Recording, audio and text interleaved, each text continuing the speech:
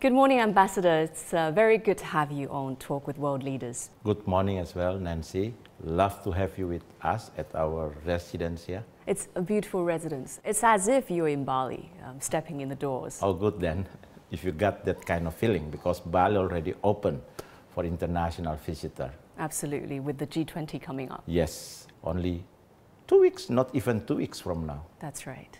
And everybody's watching. Everybody's watching what will be the result of the G20. Absolutely. Indonesia is holding the G20 presidency for the very first time. And I think this year's theme is Recover Together. And recover stronger. Which I think is very meaningful because there are very few moments in history where the world is absolutely facing a confluence of challenges and crises. You'll be going to the G20. Yes, Ambassador. I'm leaving tomorrow morning. Are you excited? Yes, in fact, I'm so excited because when I was ambassador in Russia, I was there as well during Russia hold the presidency of the G20 back in the 2013. Right. So I was witness as well what was going on during the talk among the G20 leaders. So I'm looking forward to see what will be happen in Bali. Yeah, you have a lot of experience. How are the preparations going this year? So far, we just received the news that preparations went well. Tons of meetings already held. Ministers, private sector, even 2 days ago, they call it Music 20. So musicians from 20 countries, members of the G20, yes, wonderful. They met as well and then started from Indonesia. Let's do something because the music has a universal language. Right. So preparations going well. My president is waiting for other leaders to come to Indonesia, and then based on the information that we receive, most of the leaders already committed to come to Indonesia. So my president will welcoming them. I read quite a lot of news report of President Widodo going around the world. Yes, absolutely, yes. Making visits to different countries. And then he tried to call each of them as well.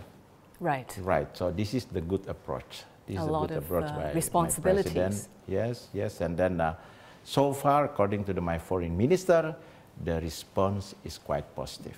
We have a priority on the global health infrastructure. Right.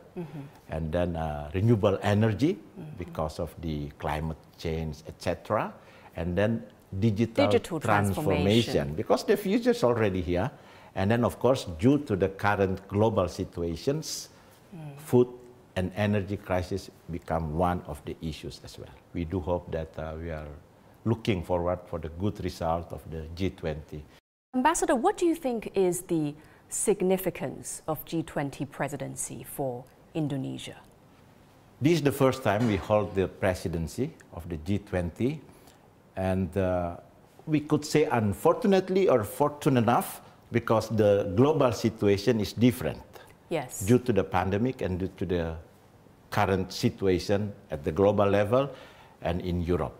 Yes. So if we are doing, or if my president doing it in the right way, it will bring benefit to all of us.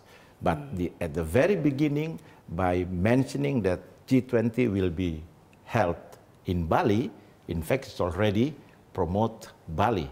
It's already promote Indonesia as a destination of the tourists. And then we received the report that for the last few months, people, tourists, officials flew to Bali to attend the meeting, but at the same time to prepare for their leaders to come as well. So journalists in particular, because we need the journalists to come and I wish I would be going. cover Bali as well, because Bali is beautiful, and then other part of Indonesia. So it's bring benefit to us.